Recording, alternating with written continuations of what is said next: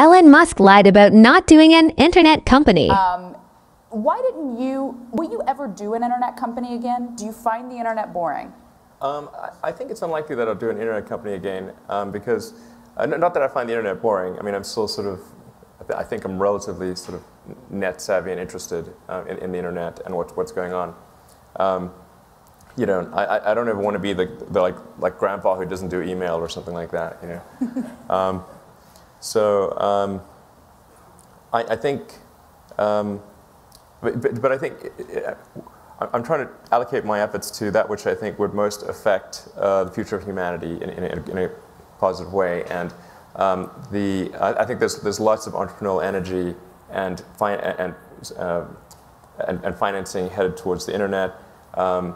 Whereas in certain sectors like automotive and solar and space, you don't see new entrants.